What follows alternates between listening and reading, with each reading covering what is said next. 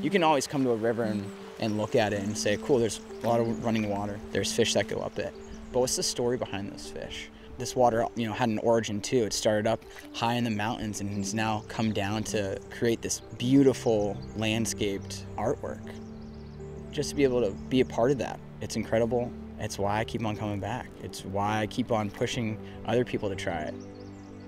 Back in the day, there are tales from Native Americans of how there were so many salmon in the creeks and rivers that you could walk across on the backs of salmon. Now, we know there aren't that many, and so we'd like to do something about trying to restore habitat.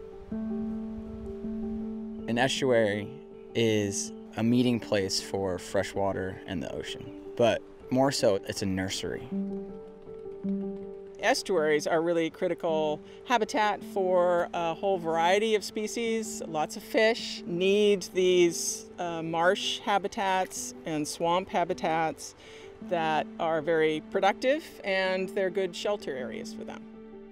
They're just very dynamic areas, and so they support a wide variety of species because there's all these little ecological niches there.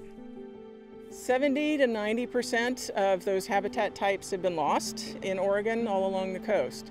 And because they're so important to the whole system, that's why we are trying what we can to try and protect them and do a lot of restoration. If we take good care of nature, nature will take good care of us. If we don't actively conserve these natural resources, we're going to lose them.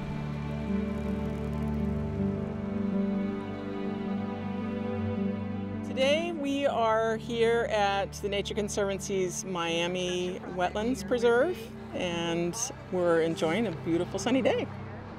Different partners come together at this nursery to plant mass quantities of restoration plants. So we'll have a thriving area. The idea is just to introduce native plants and diversity to give wildlife a place to thrive. We have a responsibility and we are accountable for ensuring that these special places are taken care of.